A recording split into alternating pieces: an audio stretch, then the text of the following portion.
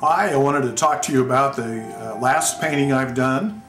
This is about the fountain in downtown Madison, Indiana.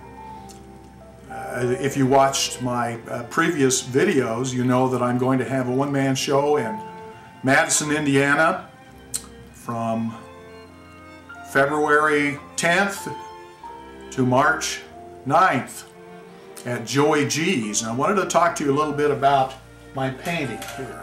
First of all, I wanted to tell you that this painting is all about what you'd call atmospheric perspective. Now, there are two types of perspective. One is linear perspective, like when you look down a road and the closer you are, the road is wider and then it gets narrower as you go further back, which gives a feeling of depth. But this is done with atmospheric perspective.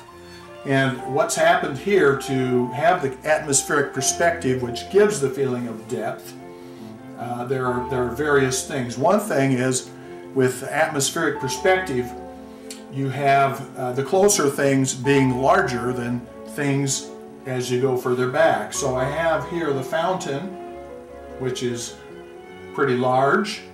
Then as you go further back, you have this house. Well, obviously this is bigger on the canvas than this, so it gives a feeling that this is forward.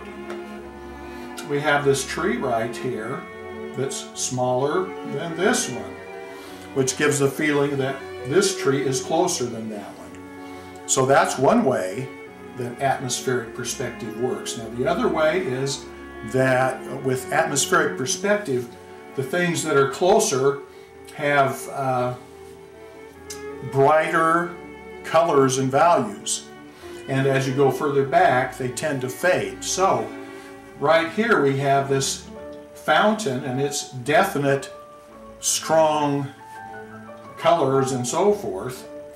Then you have this tree here, and that's not quite as bright or strong in the colors or values as this, but it is brighter and stronger than the colors in the house, which is brighter and stronger than the colors in this tree back here.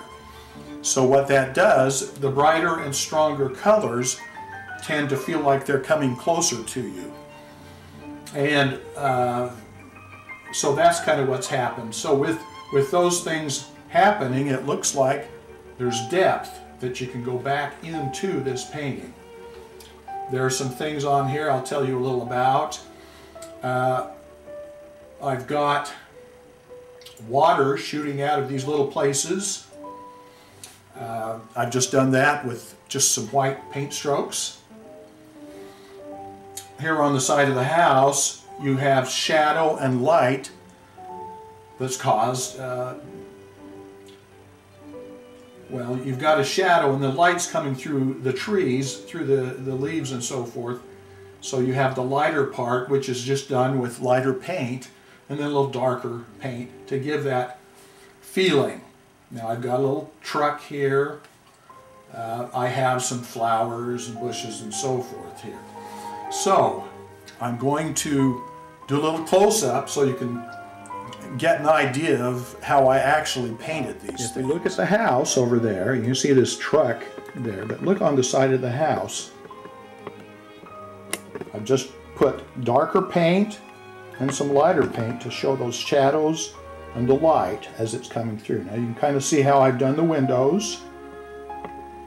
And we kind of go up. Now I want you to notice this tree back here, the one that's further back.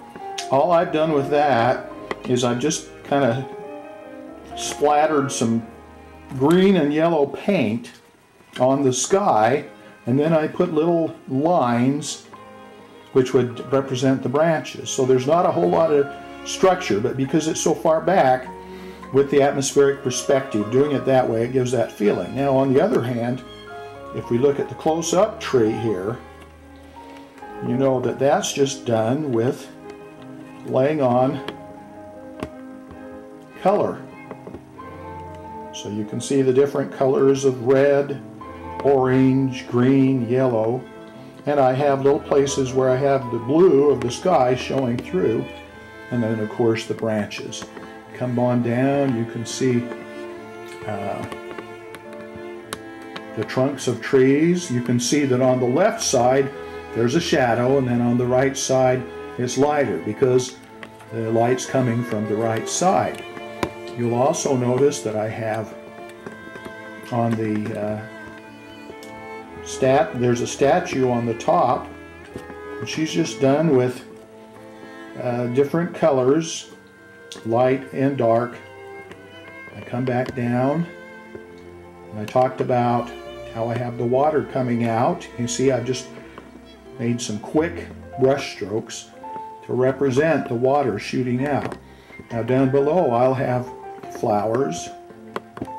See, there are two pink flowers, and then in the background there I've got some color which just represents some flowers or bushes in the background.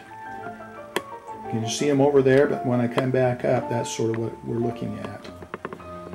Kind of the same thing over here. Go up closer. Okay. Now we've got a kind of a little pool down at the bottom with reflections. And you can kind of get an idea as to what's going on. So, that's the famous fountain in downtown Madison, Indiana. So I hope you've enjoyed taking a look at another one of my paintings. This should give you a feeling of Madison, Indiana. If you have a chance, I hope to see you at my art opening in February. Thanks for watching.